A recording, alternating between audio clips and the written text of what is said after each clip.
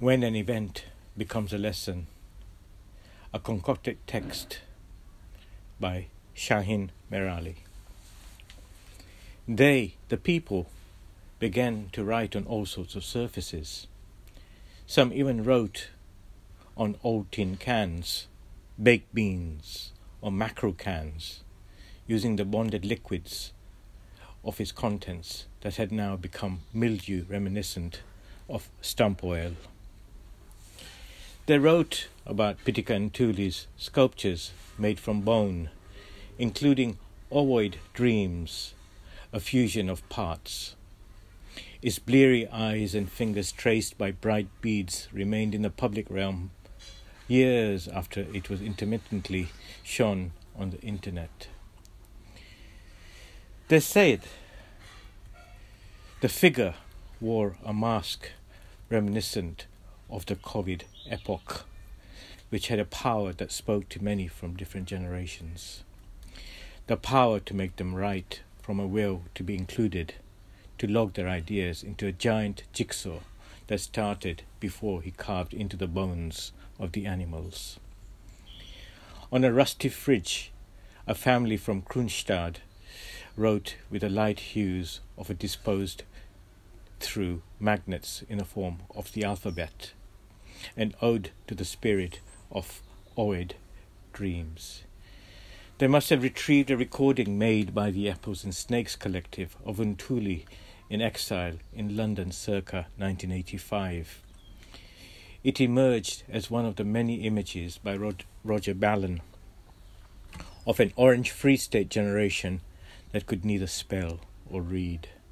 Apartheid, after all, was unable to secure the well-being of the privileged minority. Many others chose to contribute to an open blog with messages to Ntuli or to commemorate his sculptures. The blog was managed by Marshal Mobutu, an aged army marshal from Burundi whose allegiance remained still with his former army, who had trained to shoot at an elephant's graveyard.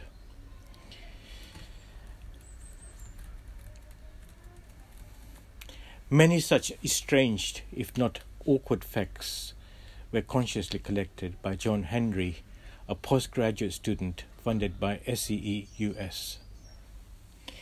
His ability to search for belief and opinion evidenced in the writings of responses to Pitika Ntuli included the industrious project by the Nigerian-Japanese artist Ishi Ikuru, based in Kaga, Ishikawa Prefecture. Most demanding of his efforts remain his finely chiseled diagrams and cartoons on decommissioned army weapons, further embellishing old uniforms. Ikuru had spent 4 years inscribing key characters and scenarios on surplus army uniforms from the 1962 film Hatari, directed by the gregarious Howard Hawks. A film set in Tanganyika starring John Wayne about a group of hunters trapping wild African animals for zoos abroad. Pitika's emblematic sculptures included the bones from the elephant, rhino, giraffe and horses, as well as beads, shells, chains, computer circuit boards, pins, animal skins and marbles were featured epistemically in each army garment or weapon with an enemy character from Hatari. The series by Ikuru is difficult to describe or place in the history of contemporary art. Nevertheless, they were collected and are on permanent view with a section devoted to documentation on Ntuli at the Yokohama Museum of Art. In a conference accompanying the Biennale Jogja 14th Equator-4, where 2 academic papers and a poetic rendition accompanied by a pre-recorded metallophones and xylophones that argued for further dissemination for Pitika Ntuli's poetry in relation to his artistic practice.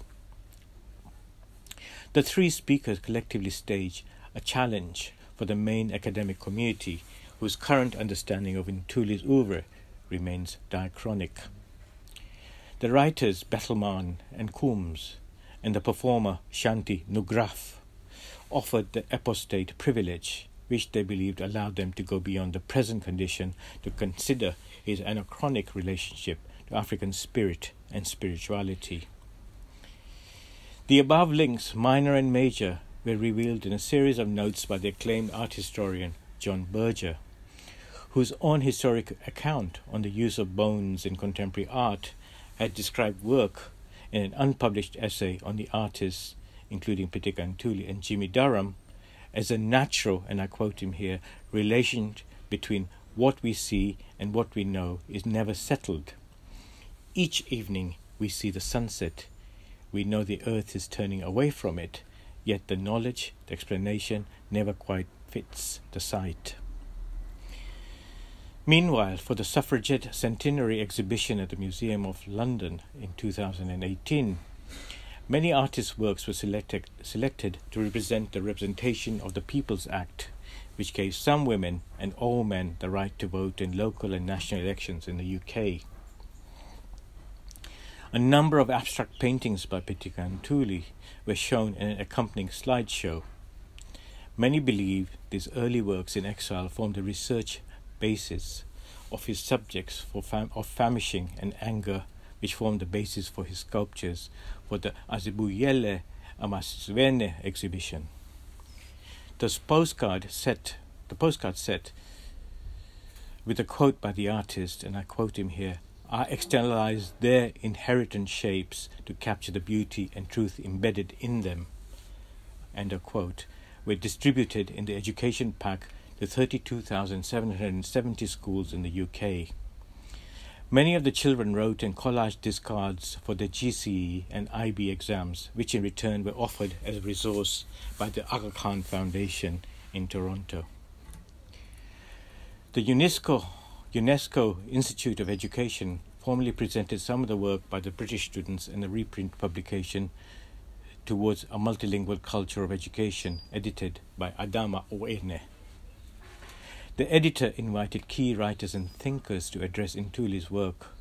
Among the respondents were many brilliant contributions. Rustum Barucha, culture critic and professor of theatre and performance studies at the Jawaharlal Nehru University, as well as the first project director of the Museums of Brooms in Rajasthan, stated at a small gathering at the Victoria Memorial Hall in Kolkata, and I quote him here, "He was a touchstone in the field," end of quote, and he remained intrigued by his, quote again, rhizomatic way of thinking, end of quote. Beijing-based artist Song Dong created a day to write your diary with water on bones as an ode to Pitika Ntuli. Previously, Song Dong had used stone, water and a painting brush in his second diaristic performance. The artist submitted the stone for the collarbone. The artist substituted the stone for the collarbone. A multitude of examples can be found on the beguiling website recently curated by John Henry, www.elephantsarus.co.za, which includes photographs, zines, articles, and PDFs. Key to the website is the ability to continually update the plethora of references and key works that in Ntuli's history of ideas has efficiently informed a greater agitation across the Afrofuturistic globe.